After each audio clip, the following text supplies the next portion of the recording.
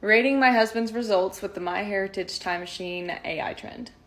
Celtic Warrior Willie T is pretty sexy, so we're going to give him an 8 out of 10. Viking Willie T is giving Fat Thor, so we're going to give him a 4 out of 10. This one just seems like it shouldn't be allowed, so 0 out of 10. Roman Warrior Willie T just made my panties evaporate. 10 out of 10. 11 out of 10. Cross-eyed Pirate Willie T gets a 3 out of 10. However, I do like that the AI put on his stomach scar that he actually has. That was thoughtful. World War I Willie gets a 9 out of 10. This man is fine. We would have for sure made a baby boomer together. Indiana Jones Willie T gets a 7 out of 10. I'm deducting 3 points since he murdered Adam Sandler. Neckbeard Willie T gets a 0 out of 10. King Willie T gets an 8 out of 10.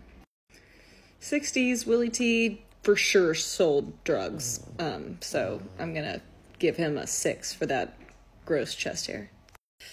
80s Rockstar Willie T is very much giving Kenny Powers or Weird Al, so he's gonna get a 1 out of 10. Punk Rock Willie T really is not that bad. However, this version of Punk Rock Willie T can ruin my life. 10 out of 10.